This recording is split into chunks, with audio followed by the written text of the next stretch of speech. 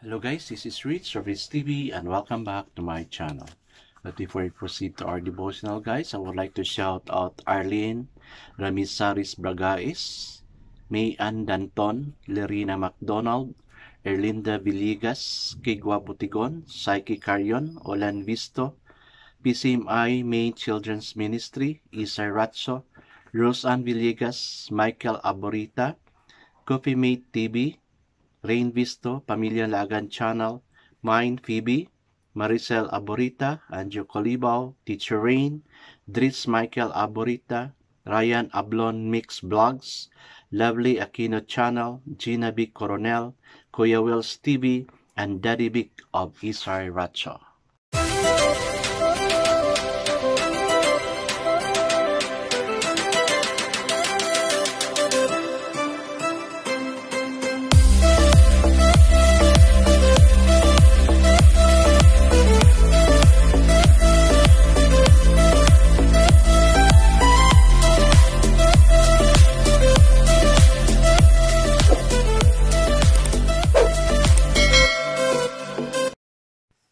Okay guys, how's our day? Sana everything was done well and everything was productive and successful, no? Okay, so this is a day again that the Lord has made. We will rejoice and be glad in it. Okay guys, let's open our Bible to Philippians chapter 2 verses 12 to 18. Philippians chapter 2 verses 12 to 18. Guys, I'm reading from the Devotional Study Bible because the words used here is so simplified that we can really understand, no? Okay, ito na. Philippians chapter 2, verse 12 to 18. Ang title dito sa Bible is Shining as Star, no? Okay. Therefore, my dear friends, as you have always obeyed, not only in my presence, but now much more in my absence, continue to work out your salvation with fear and trembling. For it is God who works in you to will and to act according to his good purpose. Do everything without complaining or arguments or arguing, so that you may become blameless and pure, children of God without fault in a crooked and depraved generation, in which you shine like stars in the universe, as you hold out the words of life, in order that I may boast on the day of Christ, that I did not run or labor for nothing. But even if I am being poured out like a drink offering on the sacrifice and service coming from your faith, I am glad and rejoice with all of you. So you too should be glad and rejoice with me. Amen and amen. Ang ganda ng words, guys, no? So, guys, let's pray. Father God, you have lead us into this verse that would lead us, O Lord God, to shine like a star, O God. May our life, O God, would really shine like a star, O God. Let our light so shine before men that they may see the good works we've done and glorify you which art in heaven. Lord, thank you and commit these things to you. In Jesus' name we pray. Amen. Amen. Guys, our focus verse for today is in Matthew 5:14. Sabi niya dito, you are the light of the world. Are you? Okay, so the title of our devotion for today is Bright Lights. In the summer of 2015, a group from a church was sobered by what we saw in Mathar, one of the slums in Nairobi, Kenya. We visited a school with dirt floors, rusting metal walls, and wooden benches. But against the backdrop of extremely humble surrounding, one person stood out. Her name was brilliant, and the name couldn't have fit her better. She was an elementary school teacher who possessed joy and determination that matched her mission.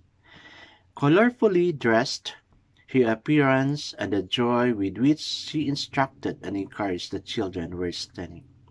The bright light, brilliant brought to her surrounding, resembles the way Christians in Philippi were to be positioned in their world when Paul wrote to them in the first century against the background of spirituality needy world.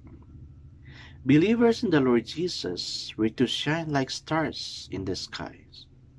Our assignment hasn't changed. Bright lights are needed everywhere.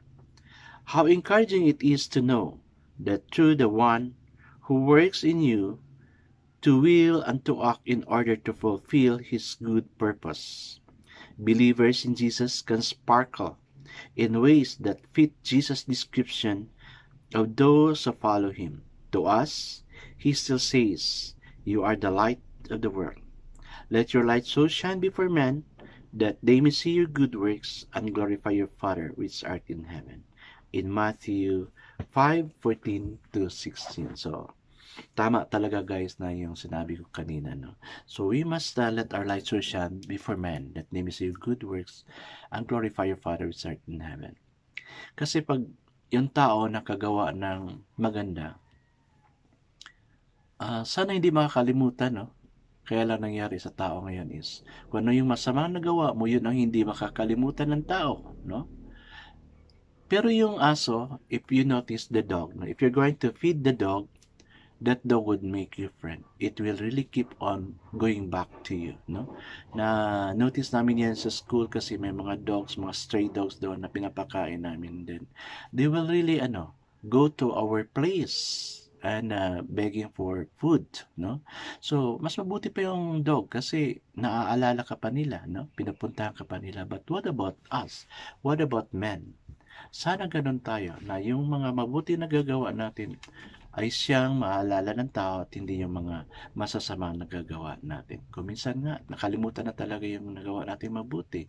Pero yung mga masasamang nabuti natin, no, masasamang nagawa natin ay hindi talaga makakalimutan. It was, no, put onto our mind. Okay guys, may tanong ako rito, no? Okay. How can you reveal the light of Christ to others? Okay, how? On my part, this thing I'm doing to you, sharing the devotional, is my way of sharing God's light to you, to each other, no? Shout out pala sa mga nagbigay ng prayer request about Julian, no? I really prayed, no? And earnestly pray na as much possible, no? Mawala yung pain na suffering niya kasi nga mahirap talaga pag cancer, no? Mahirap talaga pag cancer. My father also experienced cancer na na lang yung pain is, no? And as much as possible, I'm praying for an extension of life para sa kanya, no? Or as much as possible, a miracle na mawala yung iniintindi niyang sakit or even the illness or infirmities itself, no? And another question is, what can you do to bring His joy to those who desperately need it? The only thing I can do is pray, no? And as much as possible is counseling, no? So, if you want to be counseled, no?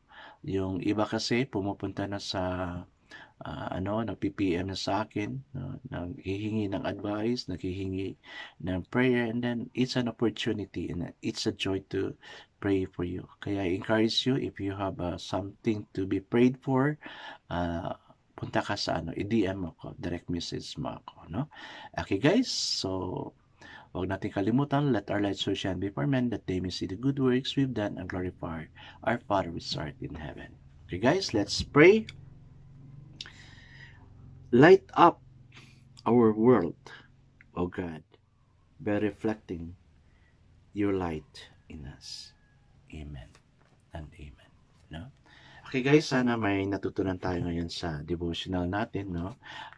Nalangin ko na, yun, pagpatuloy talaga na magmuni-muni tayo kay Lord, especially na, ngayon, di ba, Kwaresma, Holy Week, so we're celebrating the Holy Week, and dalay ko na we will get closer not only during this time of Holy Week, but we must have a relationship with God every day, no? Let's get a Bible. We must all have a Bible. May cellphone ka naman, lagyan mo ng apps yan ng Bible, so you can read the Bible, meditate on it, and then pray, and then so our relationship with God will really grow. No, if you're new to this channel, I ask you to please subscribe, hit like, share, and hit the notification bell so you'll be notified kung ano yung activities sa channel ni Rich TV. Okay guys, kita-kita tayo bukas, the same time, the same channel. This is again Rich TV. Kita-kita tayo muli at hanggang sa muli, paalam!